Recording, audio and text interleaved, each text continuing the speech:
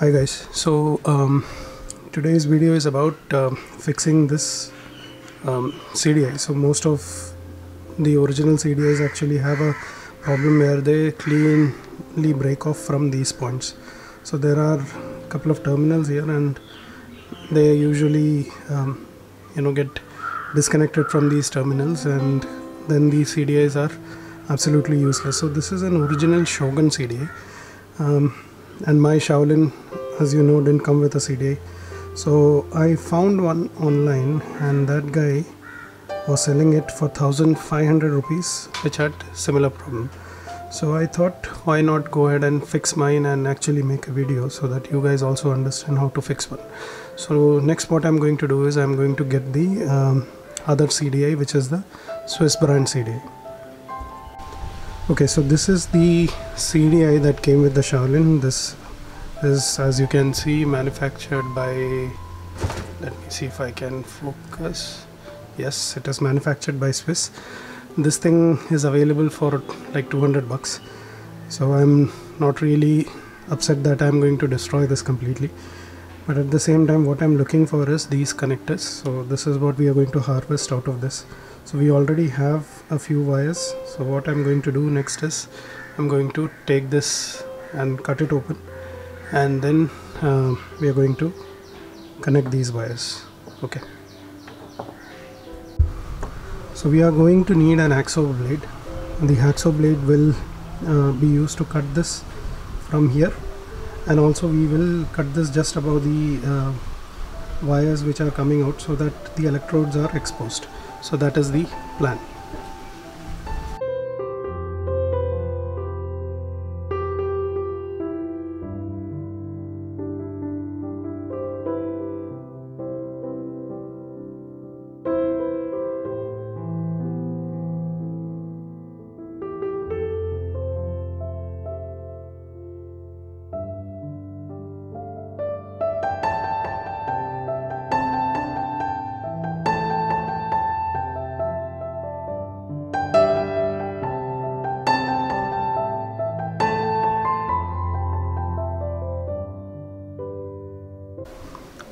Okay, so cutting it with a hacksaw was not a great idea because it took us a lot of time and energy. The easiest way to cut this is to use a heat gun. So if you have a heat gun, just heat this area and this area. This is just some kind of a sealant. So you can just use a pick like this to break through this. So it is pretty simple to actually use a heat gun rather than using a hacksaw blade. Having said that, we also needed to know the connections because I didn't remember how it is connected. So now what I did is I dismantled the Swiss CDI as well. So now I know the connections as well. So these are the connections. So what I'm going to do is I'm going to cut these and solder it here. I'm not going to cover that on the camera because soldering is just a simple thing. So let me get back to you once the soldering is complete. Okay, so finally I have soldered all of the wires. As you can see, the soldering is done. Little spoiler, I'm an electronics engineer, so soldering is something that comes naturally to me. Not blowing my own trumpet, but that is a very good job done in terms of soldering, because first of all I have no flex, so this was perfectly soldered. So before I go ahead and close this with M-Seal, I want to test this on the bike and see if the spark is coming. So that is what I'm going to do next. Now, like I said, M-Seal is to be used in places like this, not to plug the tank holes. So if you have a hole in the tank, okay, temporarily you can use M-Seal, but don't build a whole Taj Mahal out of it. So yep, let's go and test it in the bike. Okay, so we have connected the repaired CDI. This is a spark plug. Daytime is not ideal for checking spark, but let's go ahead and try that. There you go, there is spark. So that would mean that our fix was successful. Now we are going to seal the CDI.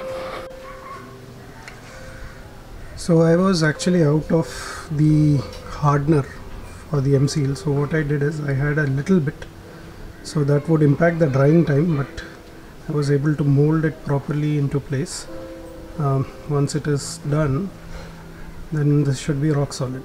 So it's all fixed well, like you can see, and now I'm going to let this dry for about a day, and once it sets, then we will fix it back on the bike and see if it runs. So right now you guys have seen the spark, so technically this should run. Yep. So let's see. So I guess that is going to be the video.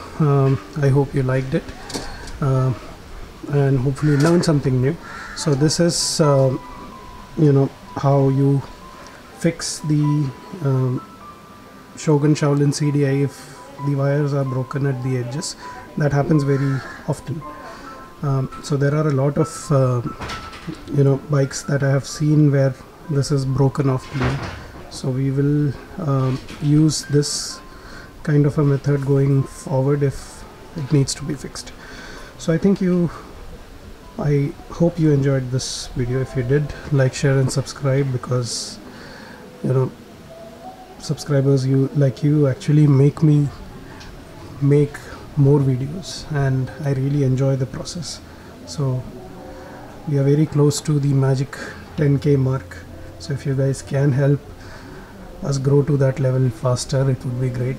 I have already gone ahead and planned some very good equipment once the 10,000 mark hits. So right now, even before the 10,000 mark, I actually bought a tripod which can be placed horizontally, so that is where I'm filming this. So that is going to be very helpful going forward. I can actually film a lot of small fixes like this. I can do engine rebuilds underneath the camera like this, so that you guys get an idea of how the engine is rebuilt step by step. So this was something that I was missing for a very long time, and I was even thinking of making my own horizontal tripod using some square tubes, but luckily I actually got a great deal from Amazon, and I bought one of the best tripods available there. Of course, the cheapest as well. As always, we look for the cheapest one. So yeah, I hope you did enjoy the video. If you did, please like, share and subscribe. We need to reach the 10,000 mark fast, so I need your support, I need your help. Kindly help me reach the mark faster, so that I can dedicate a bit more time to this, because once we reach the 10,000 mark, that really means that the channel starts becoming little serious and people start noticing it. So I would really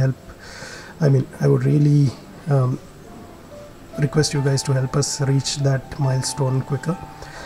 So that is it for today's video. See you in the next one. Bye bye.